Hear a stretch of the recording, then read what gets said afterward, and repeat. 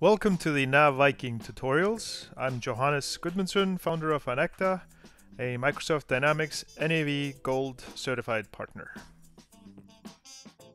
Anecta University, which is a portion of Anecta, it's a part of what we do, is going to have a bootcamp. It's a Dynamics NAV bootcamp. So in the video's description, this video, there is going to be a link. So go ahead and click on that link if you're interested in this, and you can sign up.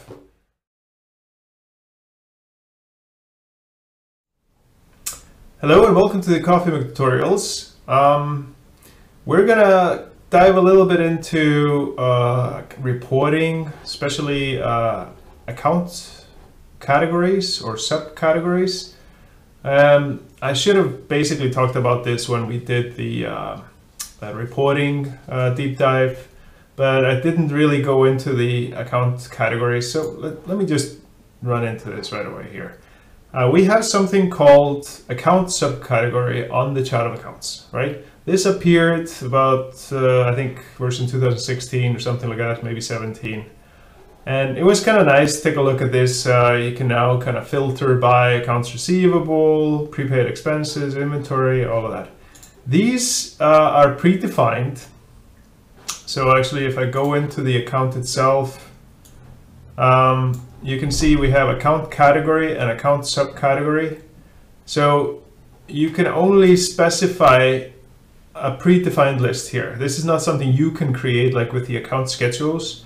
This is already fixed. So within assets, we have accounts receivables, etc. Actually, the account category here underneath the asset, you can generate yourself. But the subcategory, actually, you can create yourself.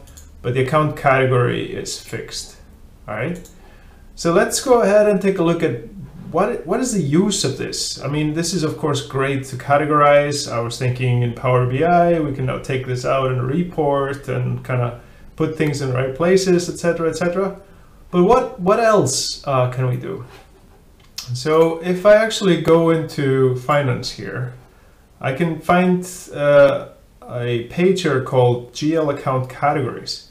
So if I get into those, here I get a list of the categories that have been set up. And if I want to take a look at the assets, I can now get subcategory and I get into like subcategory. So this is kind of a tree representation of your chart of accounts, which I think is pretty cool. I like this. This is nice.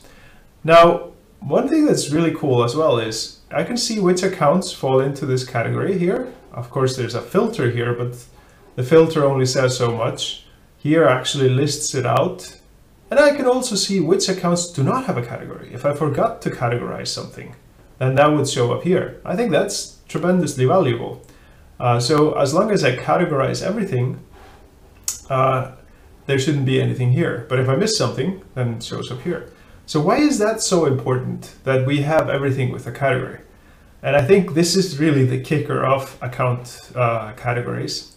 If I go here into General Ledger Setup, all right, and I go into reporting, I can see that there is some standard account schedules set up, right? For balance, income, cash flow, retained earnings, etc. So what does that mean? I'm going to show you. So if I actually go out of this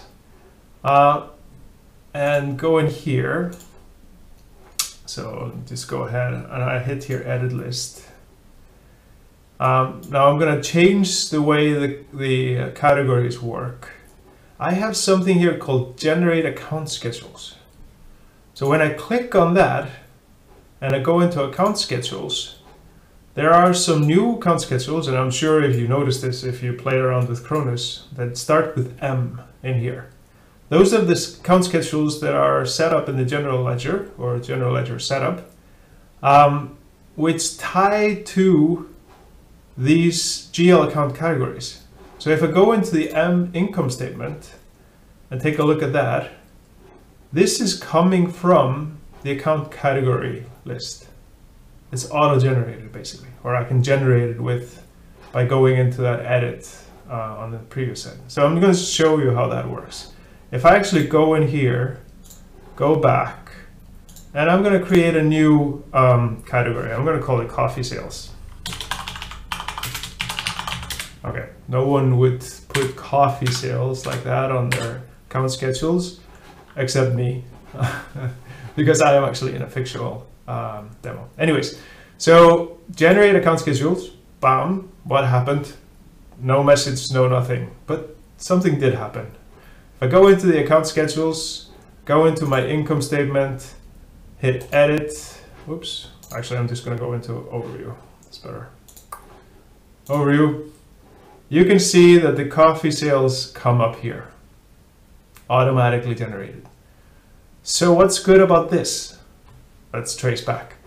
First of all, we get an automatic income statement right here. That's great.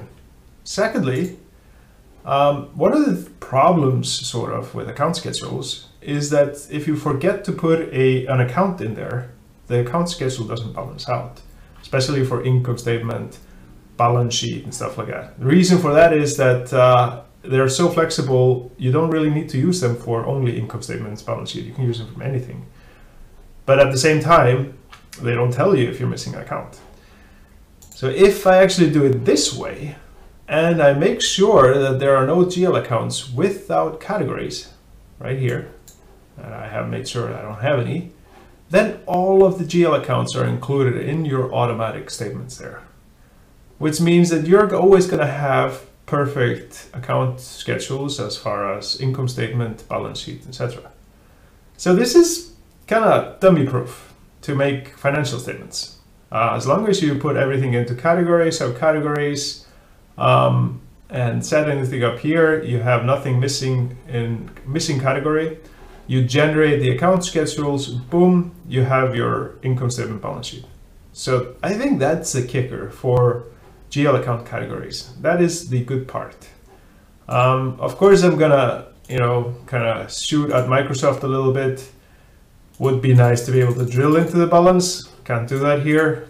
So maybe an update would be nice on that one. But in any case, I think I really like this. It's a good ad, and probably one of those that's not advertised enough when people are setting up the system. Anyways, I hope you got something out of this. Thumbs up if you like this, subscribe if you haven't. Until next time, thank you.